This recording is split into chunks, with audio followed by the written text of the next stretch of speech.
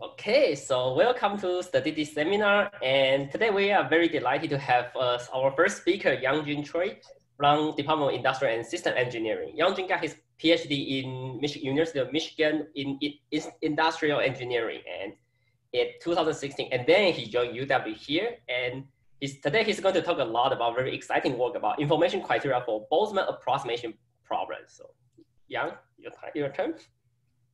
All right, thank you very much, Yen-Chi. It is my great pleasure to speak to you all in this seminar.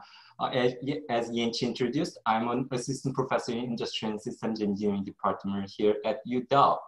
I want to make this seminar as interactive as possible. So if you have any questions or comments, please don't hesitate to raise your hand. Then I believe Yen-Chi or Christine will unmute so that you can speak up. So again, let's make it interactive as much as possible. And also, I'm curious how many of you are students or non-students. So I heard that most of audience members are students. But if you are not students, please let me know by just sending me a chat message so I can know whom I'm speaking to. All right. With that, let me start. So this is about information criterion for Boltzmann approximation problems. So this is quite specific research work I've been doing with Yen-Chi, our host here, and also our PhD student in ISC department, Nick Terry. And this work is available, the preprint of this work is available at this archive site, so you can check this out. And this work is supported by NSF grant. So we are very grateful for that. So before I talk about that specific research work, I want to first introduce myself by talking about our research lab's work. So I run disaster data science lab here at UW, and you can check out our lab website. And specifically, I want to just highlight 3 works so you can see what kind of work I do, where I'm coming from. Essentially, I'm an engineer, industrial and systems engineer / applied statistician. So my background is really applied from statistics perspective, and I love working with hardcore statisticians like Yen-Chi, and it was really fun. And that kind of work is something I'm going to present today. But just to give you a context of my background, here's one project I'm currently working on. So this is about COVID-19. So since I run disaster data science lab, we use data science techniques, mainly applied statistics techniques, to extract important insights from various types of data. In this case, we are collecting Street View, like Google Street View, like images from Seattle area, every almost 2 or 3 weeks since May 2020. So right after COVID-19 pandemic started. So main goal of this data collection was to see how people are responding and recovering from COVID-19. And basically we are using this kind of imagery data to say, count the vehicles that are going around and number of pedestrians and whether they are physically distancing or whether they are wearing face coverings or not, and so on. So we are basically collecting this kind of imagery data and collecting various statistics associated with various locations or demographics, and then try to gain some insights about how we could potentially do better about COVID-19 recovery. So that's one project I'm working on, supported by NSF, gratefully. Another project I'm working on in our lab is essentially using expert knowledge and past disaster event data to predict the recovery times of various important critical infrastructures in the United States, such as electricity, water, gas, and so on. So basically, since we are using expert knowledge and past event data, as you can imagine, we are using Bayesian inferential framework to properly quantify the uncertainties and appropriately incorporate expert knowledge and the data. So that's also supported by NSF, gratefully. And lastly, this is the topic I'm going to talk about today. Another project we are working on in our lab in collaboration with Yen-Chi is basically about accelerating stochastic computational experiments using various sources of data. Here, basically today, I'm going to talk about one line of work related to this particular project, also supported by NSF gratefully. All right, here's an overview of the talk today. I'm gonna first briefly talk about the motivation of why we started this work, and then some challenges associated with this particular problem and remedy we came up with, and I'm gonna summarize the talk in one slide later today. All right, let's start with some motivation about this particular research work. So computer simulation is widely used in engineering, especially because many physical experiments are often expensive, difficult, or even impossible to conduct, so that only computer simulations can be used to understand better about such systems in various engineering disciplines. For example, to understand the reliability of a nuclear reactor, we need to rely on a lot of computer simulations, since nuclear experiments are simply banned around the world, especially in the United States. And to study the reliability also for wind turbine at the design stage or aircraft, we do use a lot of computer simulations because physical experiments are really expensive. And also to prepare for various extreme events, especially extreme weather events or future disaster events, we do also use a lot of computer simulations because simply we cannot do any experiments about such disasters or large scale weather events. So computer simulations are widely used in engineering, and it is very important to develop statistical methods that can accelerate such important simulations that will give us important insights about how we can better design our systems. And crude Monte Carlo method is by far the most widely used method to conduct such simulation experiments. So CMC or crude Monte Carlo or just standard Monte Carlo method is like this. Let's say we want to estimate some average behavior of a system of interest. That could be nuclear reactor, or that could be wind turbine system. And that average behavior, let's say, is some expectation of some output variable or response variable y. And that expectation, as you know, could be some probability of a certain event. And in particular, in reliability engineering context, we are interested in estimating the probability of failure event of such important systems or mission critical systems. So here's the setup. Input is basically from some probability distribution to capture or model some uncertainties in the inputs. That input could be, say, wind speed, and that's obviously stochastic. And we are gonna input such parameters into simulation model, and we'll run such simulation models. And oftentimes these simulation models are computationally very expensive to run because they are high fidelity simulation model that very accurately mimic the actual systems. And based on simulation model, we will get the output, and y is the output. And that output is gonna be a function of input parameter and potentially some epsilon or randomness injected within the simulation model to better mimic the real world system. So epsilon could be a randomness, or if there's no, like epsilon is just deterministic, then this G is gonna be deterministic functions. So we call that kind of simulation model deterministic simulation model. But if epsilon is indeed random, then y is gonna be stochastic even if you fix x. So if that's the case, then we call such simulation models stochastic simulation models. So later today, I'm going to talk about a little bit different approaches to deterministic and stochastic simulation models. So that's why I wanted to emphasize the difference between deterministic and stochastic simulation models. And using crude Monte Carlo simulation, typically, again, we want to estimate some expectation or average behavior with the system. And again, input xi equals like this. And that's fed into computer model or simulation model. And that x is from some distribution. And that distribution f is assumed known. And that f is essentially, for example, based on data, we model real world phenomenon about how typical parameters behavior. For example, again, wind speed And we can typically use some Rayleigh distribution or Rayleigh distribution to model mean speed in practice. So we have such a known distribution.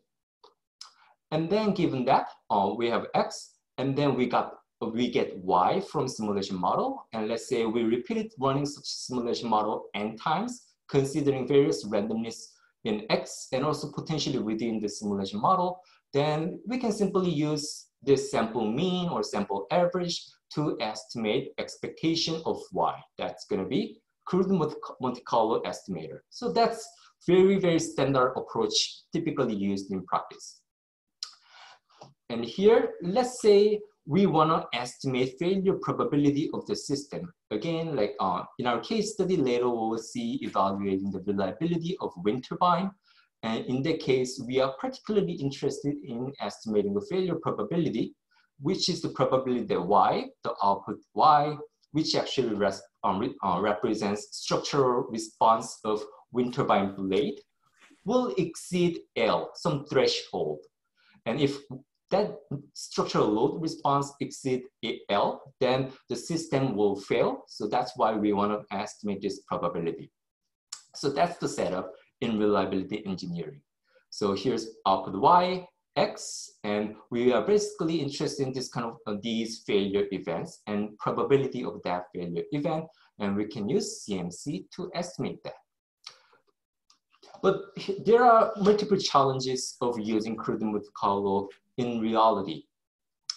Again, simulators are oftentimes computationally very expensive to run because many engineers put a lot of time to build really accurate simulation models that very well mimic actual systems.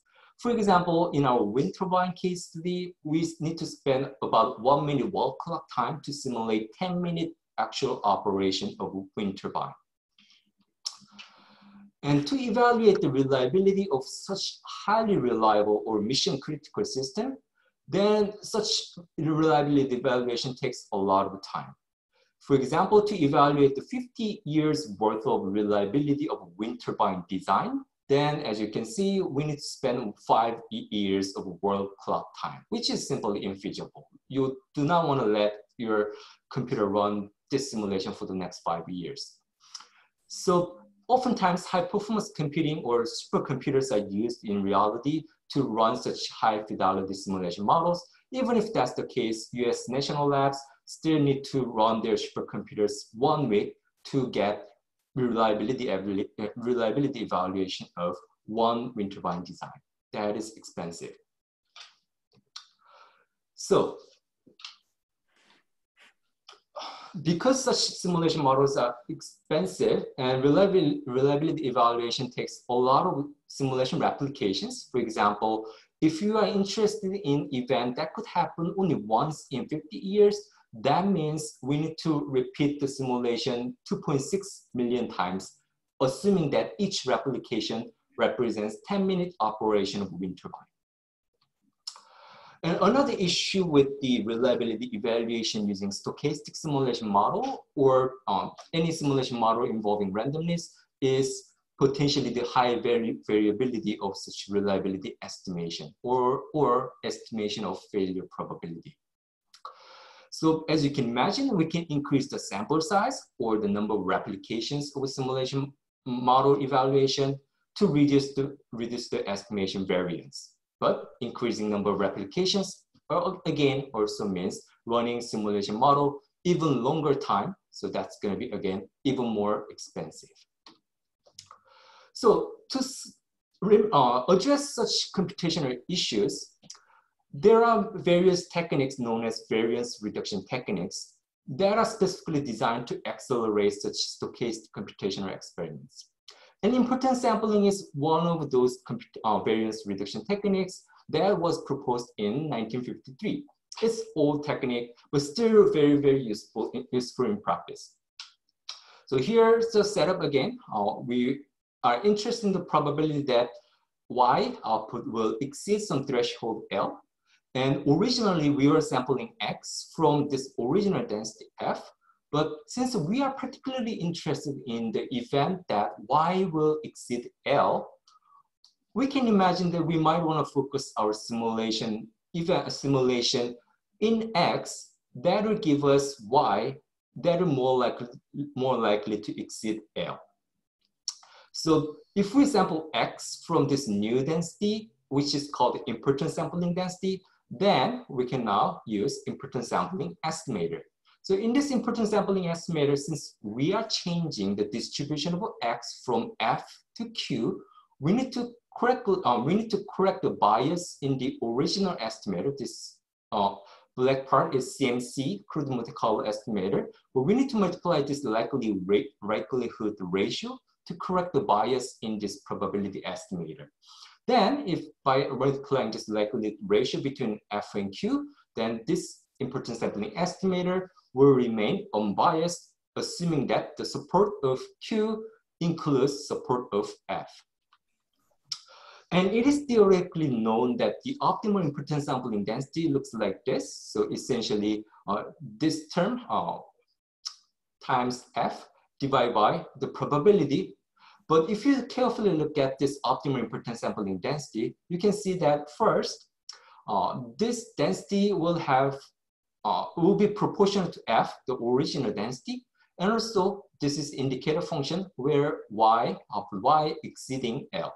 So it wants to, importance sampling density indeed wants to focus on the region where important events will happen. That's why it is called importance sampling. But here, if you look at the denominator, this denominator is exactly the quantity that we want to estimate. That's the failure probability that we want to estimate. In other words, although theoretically optimal importance sampling density is known, we cannot implement this. If we can, that means we already know the true failure probability, and in the first place, we didn't need to use any estimator.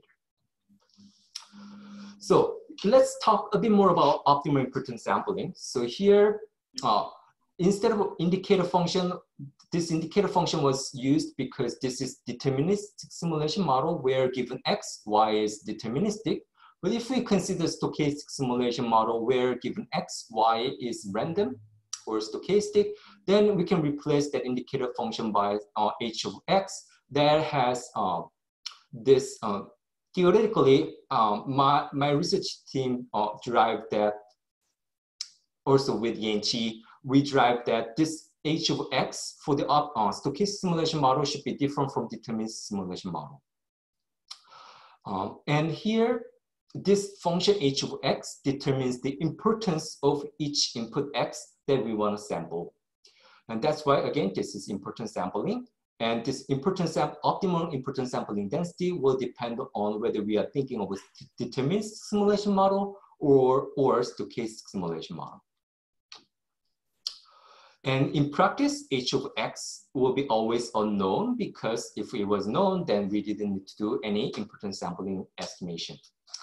So H of X is unknown because this function for deterministic model or this probability of Y exceeding L given some input is unknown for stochastic simulation model.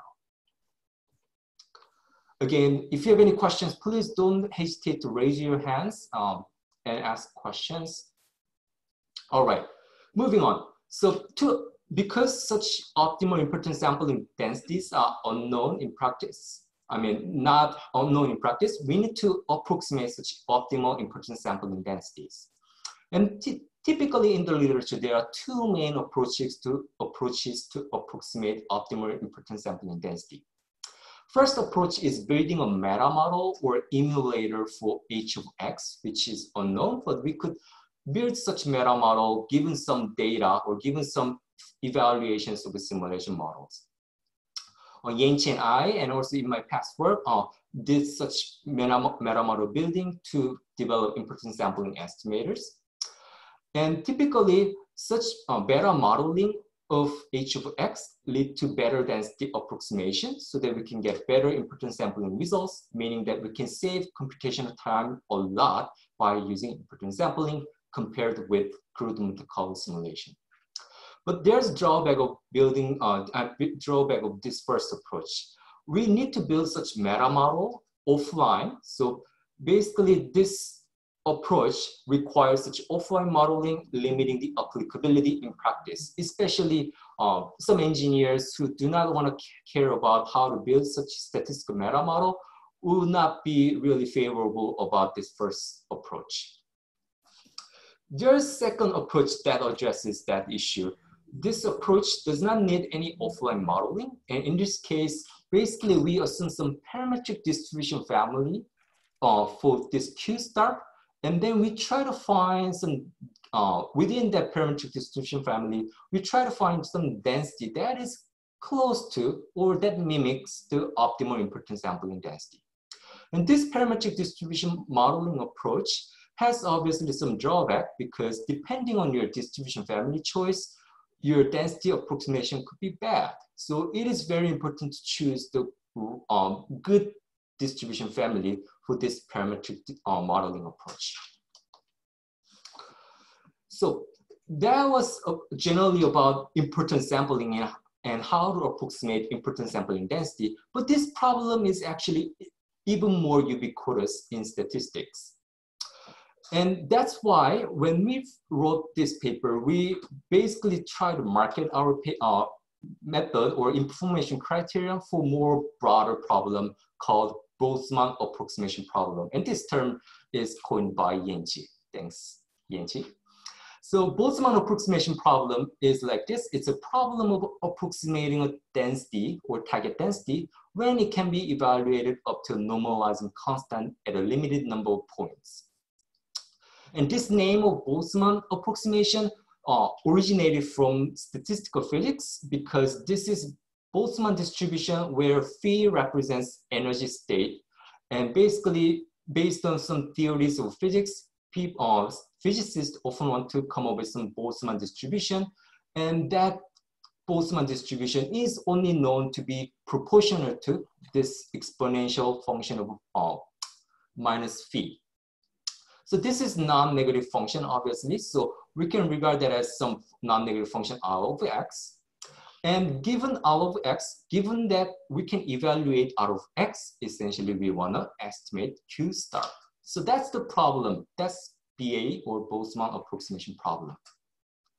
And here are some examples that you can often see in practice. First case where we can see BA problem is, as we already saw, approximating an optimal importance sampling density. Second case is approximating a posterior density for Bayesian inference. So here, posterior density is Q star, and that's going to be proportional to, as many of you know, that's going to be proportional to prior density times likelihood of the model. So that's another setup where we see Boltzmann approximation problem.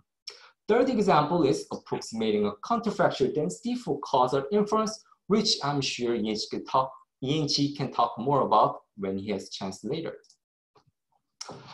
And for all these examples and in practical settings for Boltzmann approximation problem, evaluating R of x is computationally or sometimes physically expensive. So that's the important practical constraint we need to consider when we try to address BA problem.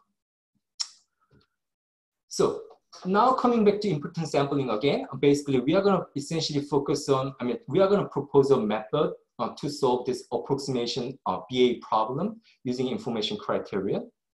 And we are going to particularly consider estimating optimal importance sampling density in this particular paper.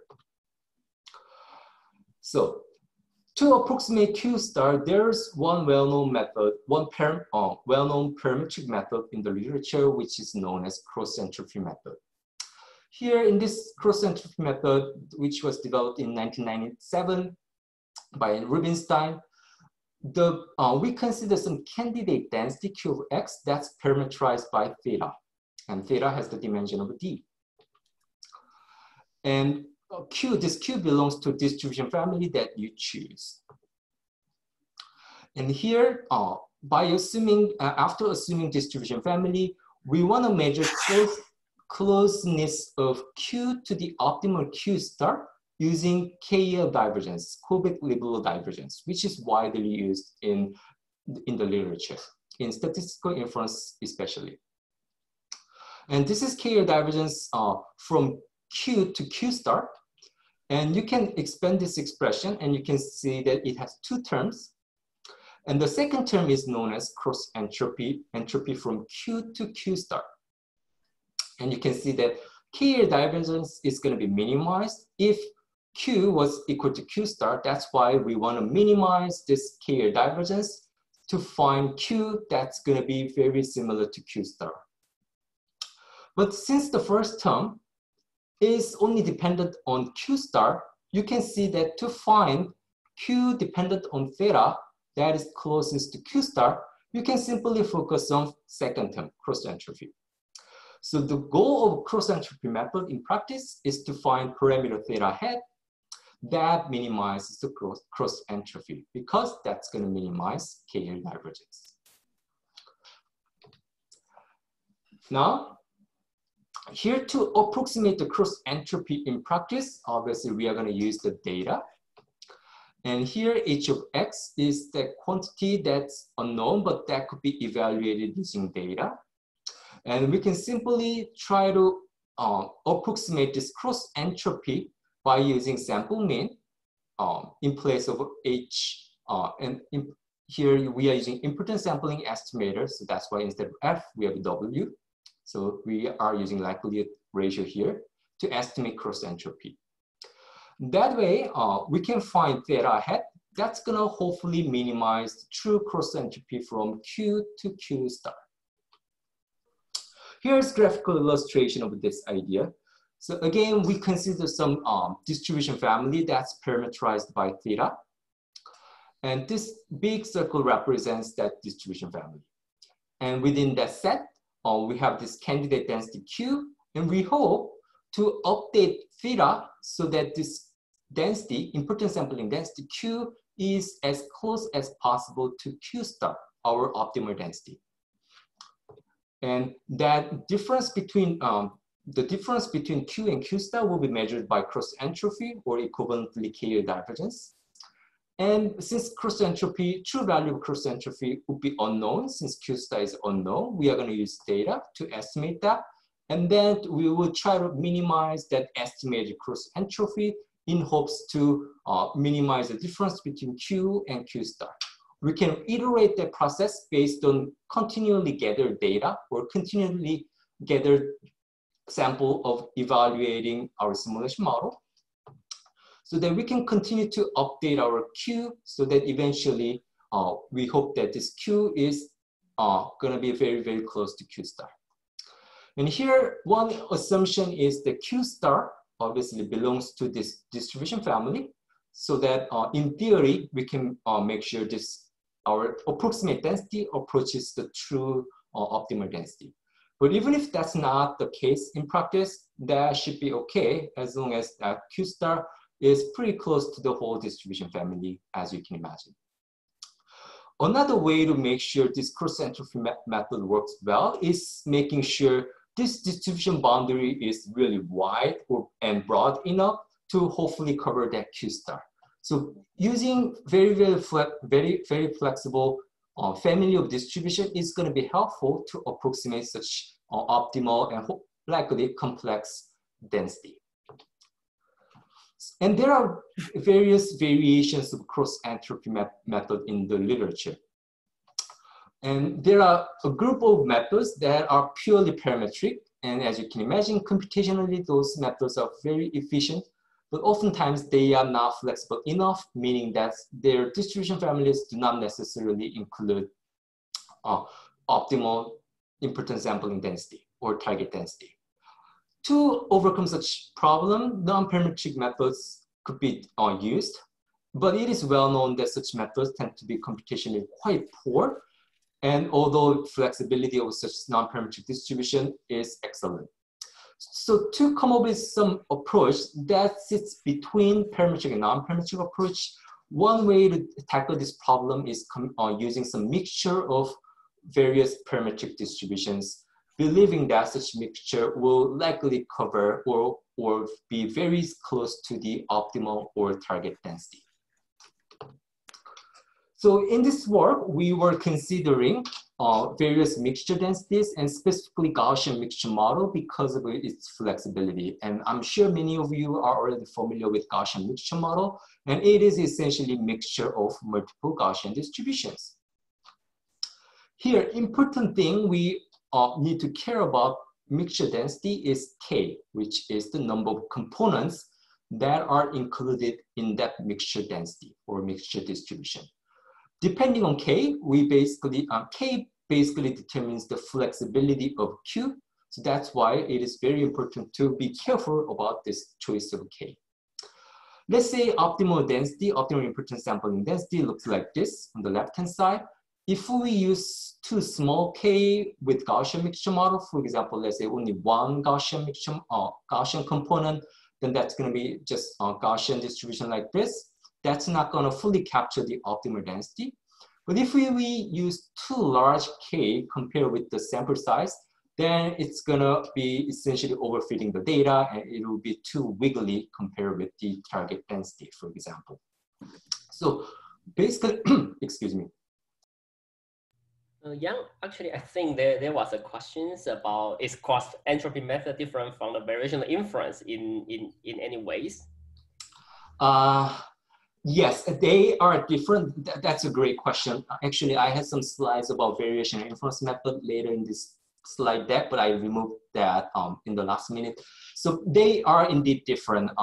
So if you are interested in learning more about cross-entropy method, I do recommend you take a look at this 1999 paper, and you can clearly see that it is somewhat different from variation or inference method. But they have some similarity, especially based on the fact that they do rely on cubic liberal divergence. But yeah, I'm not going to get into too much detail, but they are somewhat different, yes. Thank you, Yen-Chi. But again, if anyone else has any questions, please don't hesitate to let us know. And since variation inference method is quite relevant to cross-entropy method and similar setting, since variation or inference method is also used widely for approximating posterior density for Bayesian inference, actually this paper has a lot of relevance to variation or inference. So I don't know who asked the question, but I'll love to talk to you more about the relevance later offline. All right, small versus large K. Again, judiciously choosing K is important to make sure such mixture density can potentially cover the optimal density, or at least close to that. But in the literature, we couldn't find any paper that suggests rigorous way to choose K for cross-entropy method or importance sampling in general. So typically in the papers, they assume the K is either given or they were using some rule of thumb based on problem structure.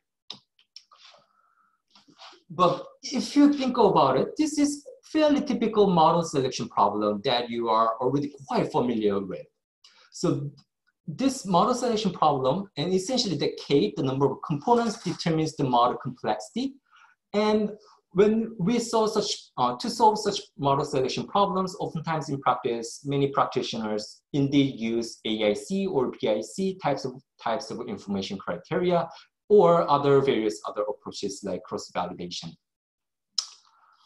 And you already know that if, for example, again, considering Gaussian mixture model to estimate distribution or population distribution from which you have data, then that number of components is indeed important in such models selection in statistical modeling. And if K is too large, like in this blue curve, it's going to overfit the data and too wiggly compared with the true density. And if we have right a number of components in Gaussian mixture, even in statistical modeling, you'll be able to have really nice approximate density close to optimal density or target density. But that's a statistical modeling setup where you have data and where you try to estimate the population distribution based on the data, based on that data.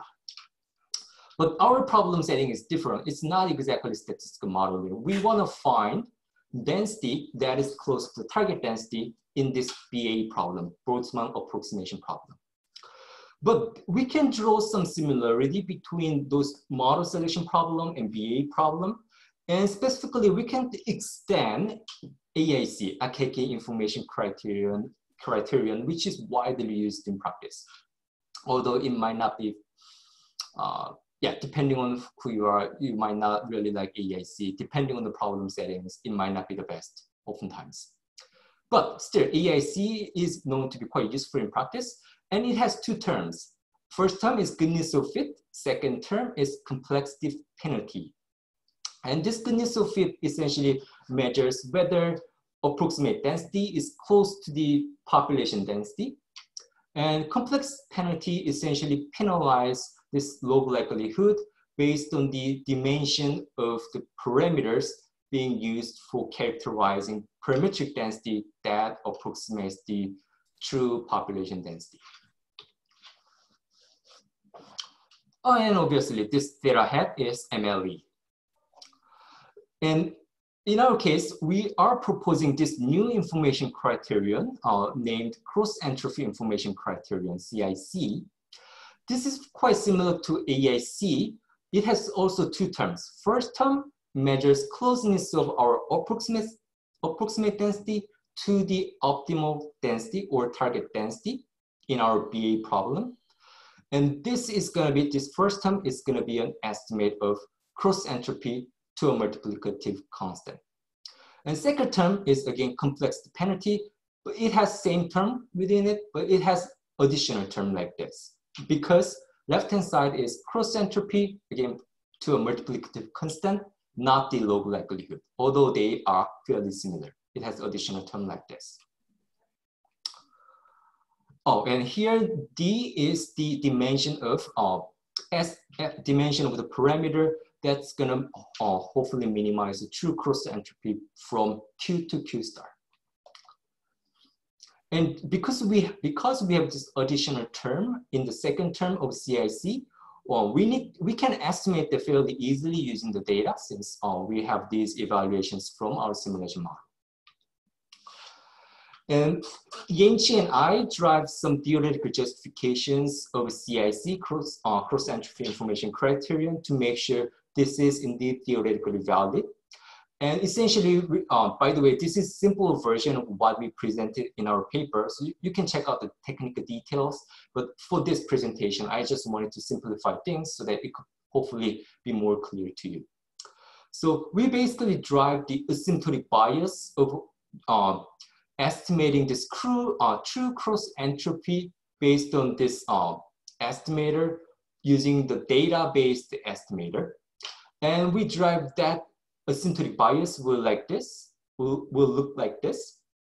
So that's why in our CIC, we have this biased cross-entropy estimator plus this bias correction corresponding to this term. Again, if you are interested in technical details, please check out our preprint. All right, so the cross-entropy in our simulation modeling setup, again, first term measures closeness of Q to Q star. Second term, complexity penalty. And H of X will depend on whether we are considering stochastic simulation model or deterministic simulation model. And here's an interpretation of cross-entropy information criterion. As the number of components, K, or which would be proportional to model complexity or model dimension or model order, as that model complexity increases, CIC will decrease first, indicating that Q of X, our approximate density, is getting closer to the Q star X, the optimal or target density in our Boltzmann approximation problem.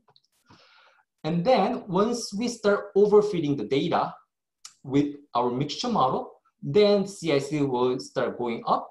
So we can essentially find our best number of components that we want to use for our mixture model. That's the idea of CIC. We have three curves here, like on red solid line and so on. That is because of, this graph is from our paper where we consider basically updating our mixture model as we collect more data. So as we increase the sample size, this is different CIC we computed across different number of components. And when we have largest data size, then we can see that corresponds to this green dashed line, and that varies not much compared with the case where we had where we only use smaller number of sample size, smaller sample size. All right, here's an overview of cross-entropy method with this CIC information criterion. Again, in our simulation modeling setup, X is originally from F, but we want to use importance sampling density, and we want to run a simulation model based on those inputs sampled from that importance sampling density. But this importance sampling density is now a parametric distribution or mixture distribution that is parameterized by theta. Based on first iteration data, we evaluate the simulation model and get outputs. And based on data, we can minimize that estimated cross entropy using our CIC and update theta. And we repeat that procedure and gather more data so we can iteratively improve our mixture distribution model that approximates Q star. That's the idea. And here's an example considering deterministic computer model. And in this structure safety example in this paper, the failure region is defined like this, and essentially that determines the optimal importance sampling density like this. And using our model, basically within one iteration, we have this yellow dots are all the data we gathered in this two-dimensional space. And we use some EM algorithm like expectation maximization algorithm to minimize the estimated cross entropy and refine our mixture density so that eventually our density like this is really close to the optimal importance sampling density. So in this example, we are comparing our method where we use CIC with this cross entropy method versus benchmark method from that paper that implemented this particular example. And here we could show that our method essentially achieves even more computational savings with that benchmark method compared with crude Monte Carlo method. Another thing we could note from this simulation experiment was that our number of components determined from our CIC was always smaller than like 10, between 10 and 13, depending on different threshold parameter L, compared with 30, which was fixed in that particular paper for that benchmark method. And that was one numerical experiment. And we also did some case study, and this is already published in different paper, not this paper. Since it was engineering journal, we were able to publish this results. And here we were using this simulation model developed by National Renewable Energy Lab, which is one of the US Department of Energy lab. And they were using high performance computing to evaluate wind turbine reliability, and they were struggling with a lot of computation issues. And we wanted to develop computationally way more efficient method than crude Monte Carlo method. So input X is wind speed, and that could be sampled from this known distribution, truncated Rayleigh distribution, according to international standard regarding reliability evaluation of wind turbine design. And output was, as I said before, structural load response of wind turbine blade at its root part. So that was the output variable, and specifically we are looking at two different output variables at the blade root. Edgewise directional structural load response and flatwise directional load response. For those two different load response, we are comparing our method with the meta-model based method. As I said, my previous work developed meta-model based importance sampling method, and I compared this CIC based method with that previous method. Essentially, computational saving was comparable, and these computational savings are against crude Monte Carlo method. So in other words, here, if to evaluate the reliability considering edgewise structural response, we could save 95% of computational resources compared with crude Monte Carlo method.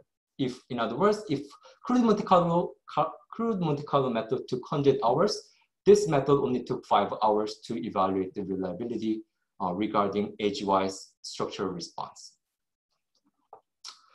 And this compared performance was quite encouraging because our method is essentially automated method.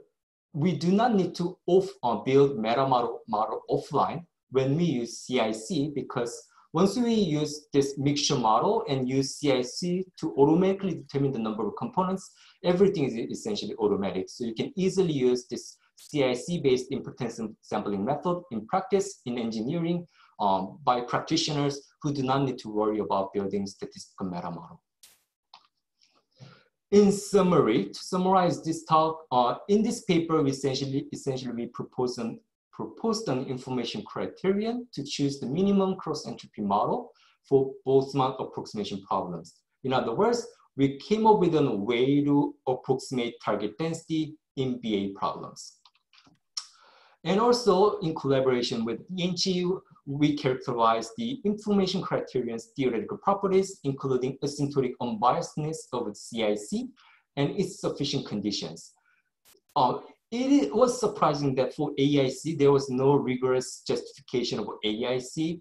So basically, our, especially Yen-Chi's contribution here was that this derivation of sufficient conditions for CIC indeed also applies to AIC, making sure everything is rigorous. So that was one theoretical contribution in this paper as well. Lastly, basically developing this CIC enabled the importance sampling basically automatic. So we can use such automatic generic algorithm for importance sampling in practice easily. That's it for my presentation. Thank you so much for your attention today. Again, if you're interested in this work and technical details, please check out this preprint. And again, I really want to express my gratefulness to NSF for supporting this work. With that, I'm open to taking any questions or comments. Okay, thanks, Youngjun. And I think actually there's a question in the Q&A section. I don't know if we can read that or. Let me see. Now, yeah, now I can open the question. Yeah, I think I missed this. What is the downside of using AIC or BIC for this problem that the CIC is trying to address? Downside. Oh, here, thank you, Jennifer, for asking this question.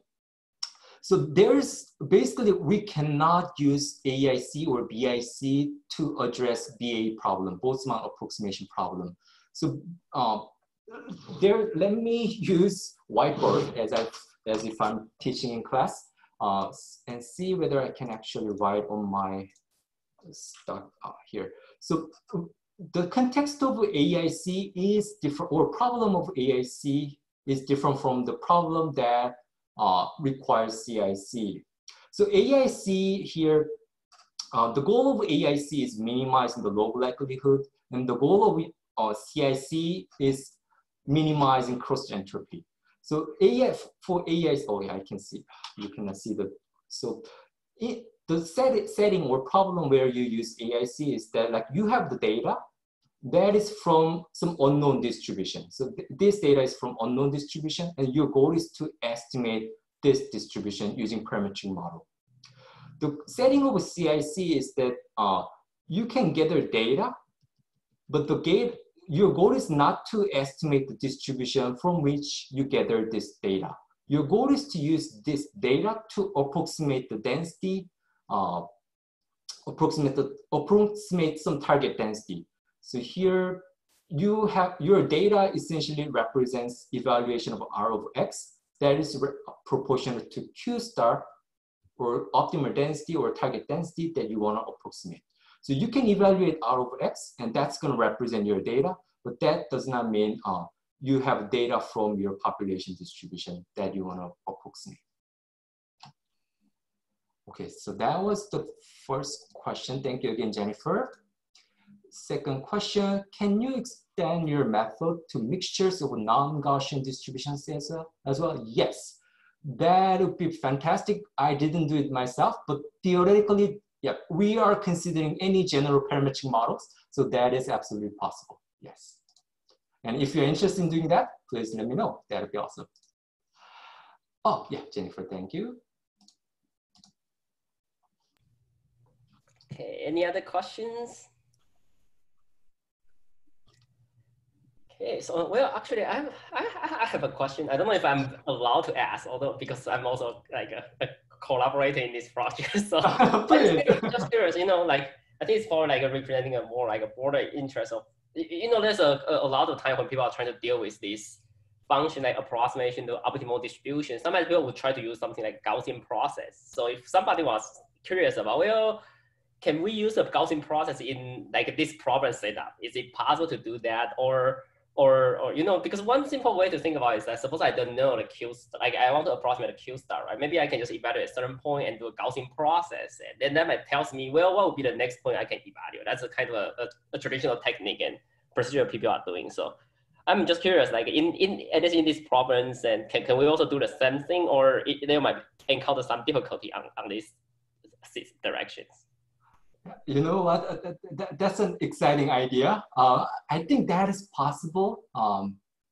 And since the third author with this paper, Nick Carey, is extensively working on Gaussian process regression modeling, I think if we can work together on that problem, that would be very exciting. So yeah, since it's such an exciting idea, I'm not gonna try to use this time to discuss further that idea. Let's make it offline.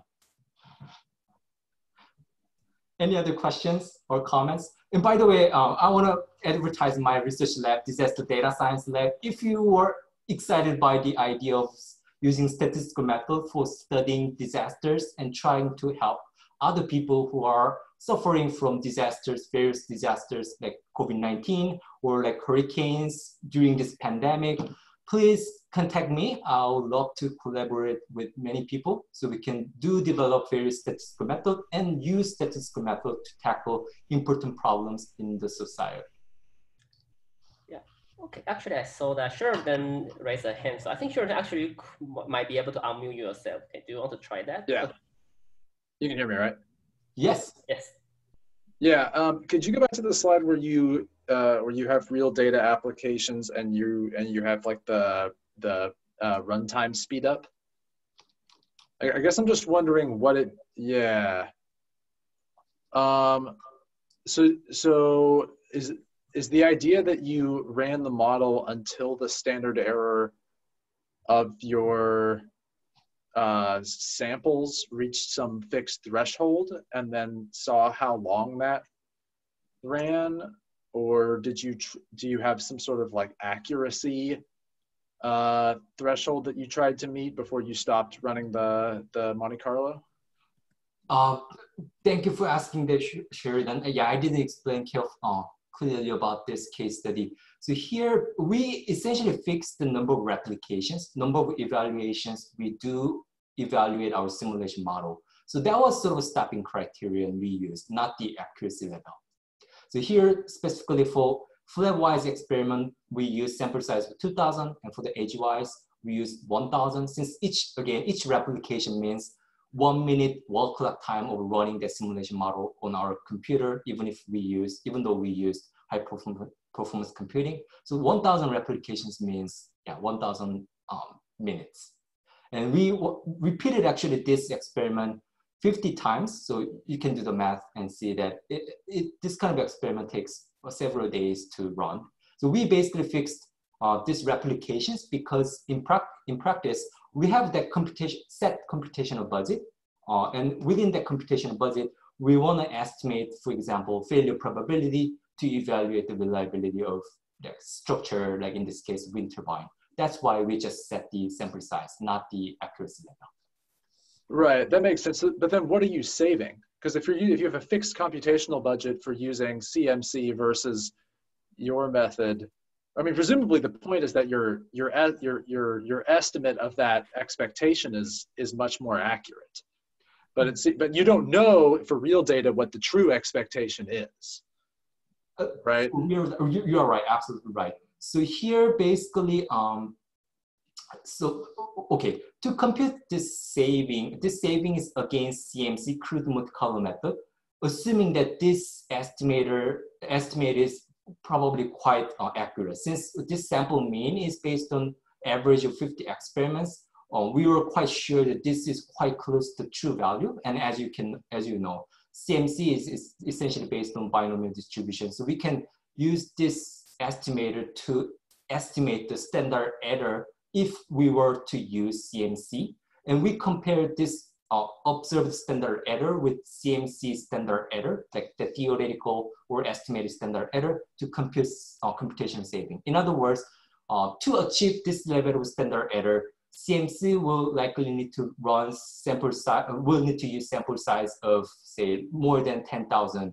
Then, yeah, that's basically regarded as computational saving of achieving similar level of accuracy using smaller sample size. Okay, that makes sense. And then your benchmark for the true expectation, you just use some like this meta model method and presumably just threw a ton of computational time behind it to make sure that it was accurate. Exactly. Gotcha. Okay, that makes sense. Thank you. Very great. And other questions? Can I ask a question? Yeah, sure. Yeah, thank you, Professor Choe, for a great talk. So one of the questions that I had was, like in the estimation of failure probabilities, and often in disaster management, we are interested in estimation of probability of extreme events. Mm-hmm. Do you think, like, rather than using mixture of Gaussians, like using mixture of some other heavy-tailed distributions, like t-distribution, might help in getting better accuracy of these kind of extreme events probability? Absolutely. That's the sort of, I guess, beauty of flexibility of this kind of framework. Thanks to Yen-Chi, we were able to generalize this CIC to parametric modeling setup where we can consider basically any mixture model of parametric distributions. So yes, for extreme events, I agree that considering mixture of heavy tail distribution would be very likely more useful than considering mixture of Gaussian components. I agree. Yeah, and just like a small follow-up question was, so like you talked about using information criteria-based rule to choose K. And I think you mentioned a bit about like using non-parametric distributions where like mixture of distributions. So like are there like directions that you want to pursue in that way, like using non-parametric Bayesian techniques and so on to estimate the value of K? Oh, to estimate the value of K. Oh, I didn't think about that. But with Yen-Chi, again, we wrote a paper where we consider non-parametric modeling approach for importance sampling. And that work is available. I have that reference somewhere in the paper in case you are interested more in non-parametric approach. Please let me show you that paper really quickly, hopefully.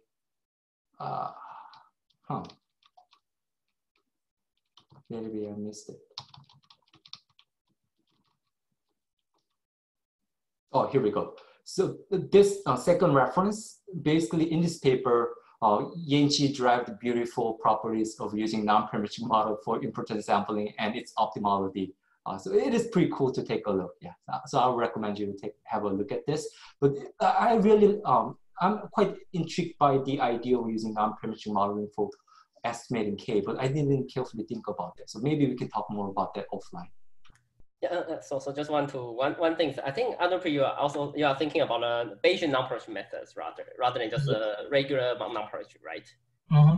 So yes, so that paper we are using frequent distance non-parametric estimator. So we can even prove that there are some theory you can even prove that it's like asymptotically oracle estimated that kind of problem. But we haven't really touched the Bayesian non-parametric because the Bayesian non-parametric have all these derivative process, that kind of things. But I think that's a very interesting and very exciting idea. I think it's possible to use the Bayesian non-parametric method, but that's something that beyond my skill. But you know, if you're interested in that, I think we will be more than happy to really discuss more details about like how to potentially use the Bayesian non-parametric methods in this context or like do model selections. Thank you. Oh, now I better understand your question. Thank you, Yen-Chi. That totally makes sense. Yeah. No problem. So, any other questions? Yeah, I see already it's time. So questions. Yeah, it's already 4:30. So yeah, thank you so much. Thanks, Yang, and thanks everybody for participating. So next we will have another speaker and very exciting work from Microsoft Research. So stay tuned and have a nice weekend. Thank you, Yen-Chi. Thank you all. Thank you all. See you. you. Thanks. Thank you. Thank you. Thank you. Thank you. Thanks.